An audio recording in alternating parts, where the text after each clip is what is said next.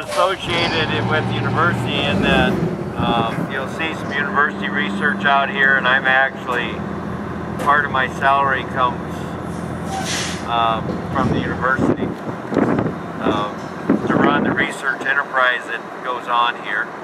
But there's also some input from the corporation in terms of they actually pay SDSU for my services to run the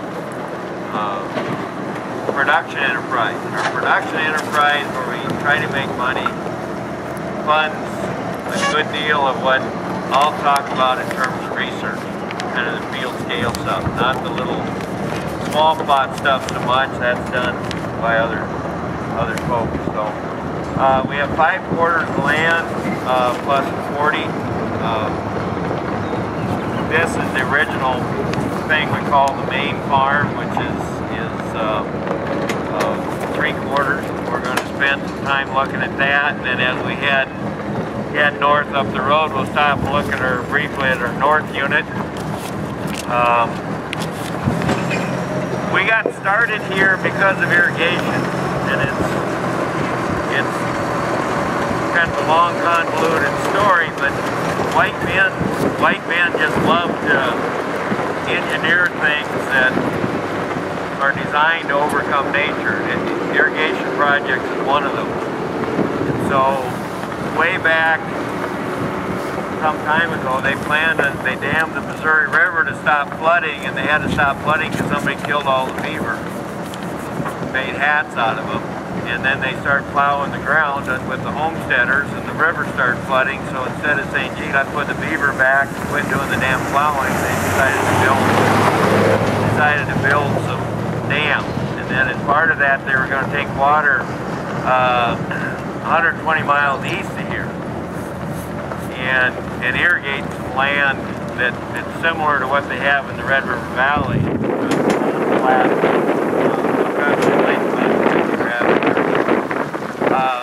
I entered the picture in the 70s because somebody had invented a center pivot that climbed these hills out here, and so all of a sudden the guys out here start trying to irrigate. But these soils, a lot of our soils here in this area are wind-blowing, lust-capped soil. After the glaciers came through, then the wind blew and they got a less wind-blown soil cap on them, and they tend to seal up, and the water runs off. So I entered the picture trying to figure out ways to make water go in the soil under pivot irrigation with low pressure.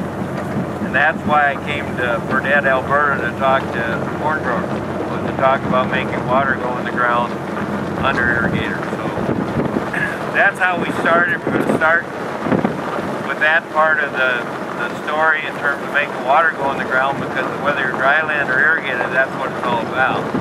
Now, we've now matured to the point where it doesn't really make a lot of sense for us to irrigate in this area because the energy costs are too high to pump the water up out of the river trench and up on top. Now, we have fairly low lifts. We're 105 foot of lift at maximum in terms of elevation lift, and then we run very low pressure sprinklers. Most of the farms around here would be looking at 400 foot of lift. It costs me about $66 an acre for electricity to pump the water up out of the river, and we do it about as cheap as anybody can.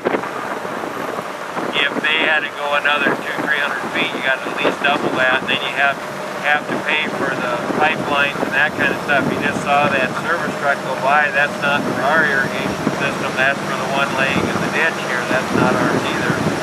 But the guy across the road is going to put a whole bunch of money into repairing his irrigation thing that flooded out last year, and it cost us about $100 grand to do the repairs on them. So you got that on top of the electricity costs. It's incredibly expensive to irrigate. Well, it depends on, we got a whole bunch of complex stuff, so there's so much demand charge, and then there's a minimum charge, and then if we have a thing where we're on peak and off peak, they can control our pumps, so when they start hitting a peak, all the people go to the lake or they come home from work and turn on the air conditioners and they start hitting the peak demand, they'll shut